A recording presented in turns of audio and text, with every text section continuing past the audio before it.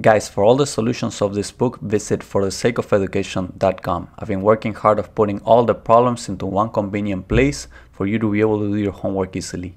So pay us a visit. I guess this is this problem that says the rigid metal strip of negligible weight is used as a part of this electromagnetic switch. If the stiffness of the springs A and B is K at 5 newtons per meter, and the strip is originally horizontal when the springs are unstretched, determine the smallest force F to close the contact gap at C.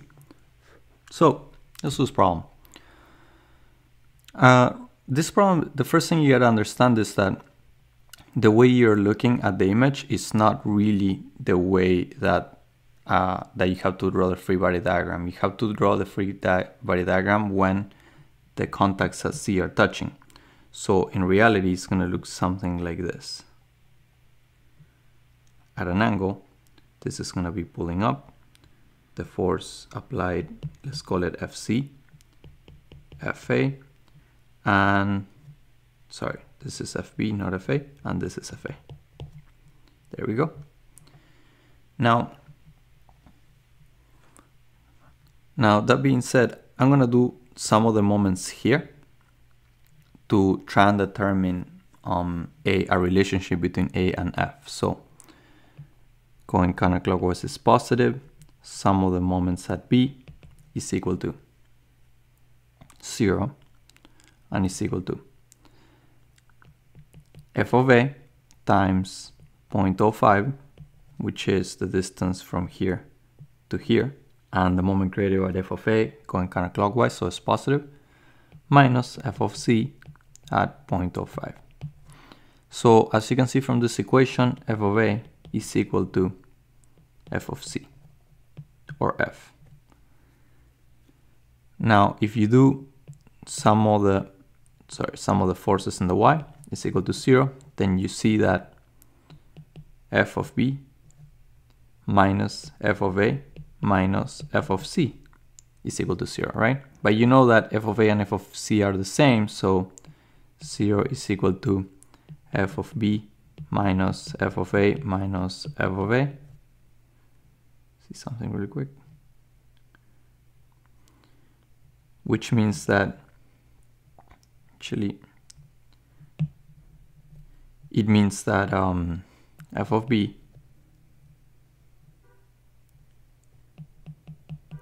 is equal to 2 F of A. So F of B is twice as big as F of A. That's important to understand. Now, if F of B is bigger than F of A, then that means that the spring, let's call it the B spring, which is this spring right here, is stretched more. Why is that important? Like, you have to learn how to do these observations, because when you draw the free body diagram, you always want to draw it as accurately as you can. That way, when you get an answer, you can look at the free body diagram and see if it makes sense, right? So I'm gonna go ahead and lower the opacity of the image to draw it on top of it, so you guys can visualize this better. So the fact that the spring at B is being stretched more than the spring at A, it means that at the final state, oops, what did I do? Sorry about this, guys. Technical difficulties. There we go. So it means that the spring looks something like this. I mean the whole thing. Awesome drawing skills right here. So that means that this length, I'm gonna call it LB, and this length, I'm gonna call it LA. And you have to understand that LB is bigger than LA. Okay? You have to get that. Now, we're gonna do some tricks with trigonometry that is gonna allow us to calculate the rest of this problem. So from here to here, to the point where this is being intersected, I'm gonna call this X, okay? Now, look at this triangle right here. This triangle right here, this is X, and this is LA, right? And then we know that you have this angle. We're going to call this angle theta. And this is the same. This is the same as, I would say, this angle right here, theta, right? This other triangle right here. Since the angle is the same, let me draw the other triangle. This is LB. And what is this distance on top right here? This distance is the 50 millimeters or 0.05, this 50 millimeters minus x, right? And this is the same angle theta. These are both the same angle. Since these are both the same angle, that means that x over LA is equal to 0.05 minus x over LB, which is, this is LB. Because the angles are the same, so these two ratios are exactly the same. Now, we know that f of b is equal to 2f of a. But we also know that f of b is equal to k, which is the stiffness of the spring, times lb, which is equal to 2 times f of a is k times the length that the f of a is being stretched, right? So we can cancel out the k's, and we know that lb is equal to 2 la. So we can replace that in our equation and say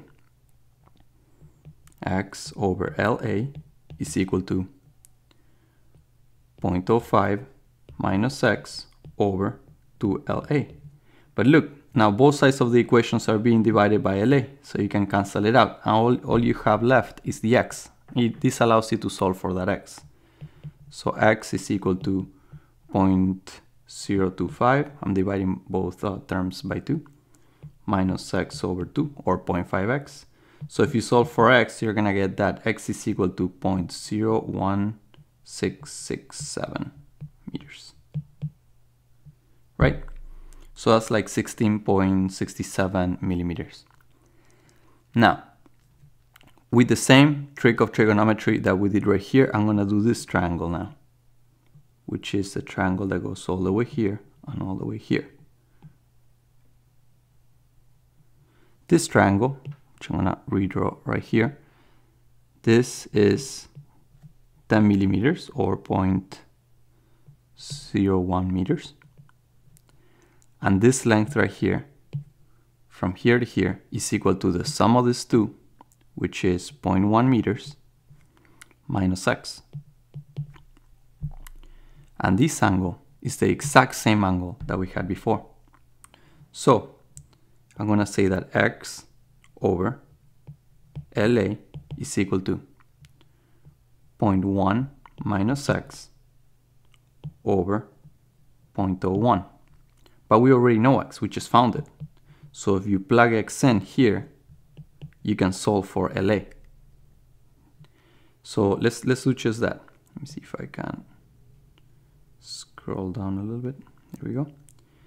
So 0.01 x is equal to 0.1 LA minus x LA. When we plug in x, we get that this is equal to 0.000167 is equal to 0.0833 LA, and LA is equal to 0.002. Okay, cool. If LA is equal to 0.002 and twice LA is equal to LB, LB is equal to 0.004. Right? And that means that f of a is equal to k times LA, which is equal to 0.01 newtons, because LA is 0.002. The stiffness of the spring is given at the beginning of the problem at 5 newtons per meter, so we found f of a. F of b is equal twice f of a, we found that right here, which is 0.02 newtons. And the force, f of c, is the same as f of a, which is 0.01 newtons. Final answer for the force, f of b, f of a, and the lengths of the springs, although they weren't asking for those. Final answer.